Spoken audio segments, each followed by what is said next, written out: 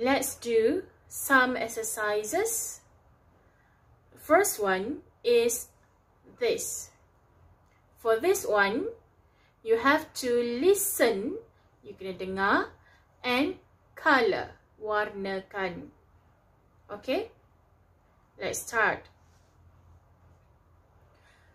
I want you to color with this color. Okay? Warna ni The word is flies. Flies. Flies. Flies. Okay? Second one is pie. Pie. Pie. Pie. Next one, I want you to color with this color. Okay? The word is day. Day. Day. Day. Okay? Next is with the same color, warna yang sama. Ray. Ray. Ray. Okay? And last one, for the same color, warna yang sama juga. Say. Say. Say. Okay? Next one, I want you to color with this color. Okay? The word is beak. Beak. Beak. Beak. Beak. Next one, using the same color, warna yang sama. Eat. Eat. Eat. Eat. Okay? Last one, using this color, I want you to color cloud. Cloud. Cloud. Cloud.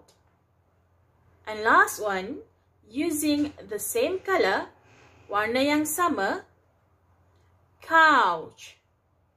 Couch. Couch. Couch.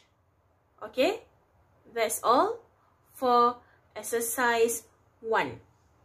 For exercise number 2, which is this, you have to read, baca, search, cari, circle, bulatkan, and color.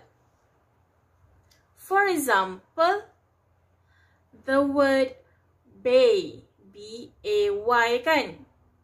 You cari mana bay kat situ, and then you circle, you bulatkan, then you color. Okay?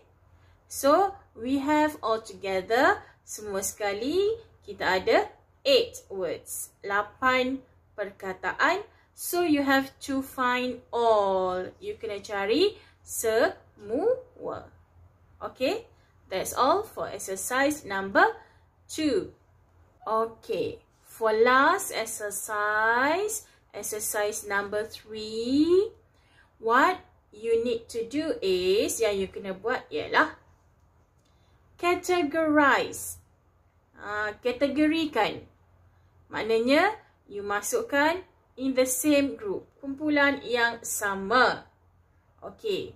The first one has been done for you. Saya dah buat yang pertama. Okay. There are 4 groups. A, ow, I, and E. So, you kena cari perkataan yang mana ada. For example, ada AY. You masukkan, you tulis dekat kumpulan AY. If the word has OU, ada OW, you kena masukkan in OW's group. Okay? Boleh? So, you have to kategorikan, masukkan in all 4 groups dalam semua 4 kumpulan. Okay, that's all for exercise number 3. Okay, I hope you can do all the exercises. Saya harap you boleh buat lah. Alright, so remember what we have learned today, yang kita dah belajar hari ni. A, ow, I, and E. Alright, that's all for now. See you next week. Goodbye.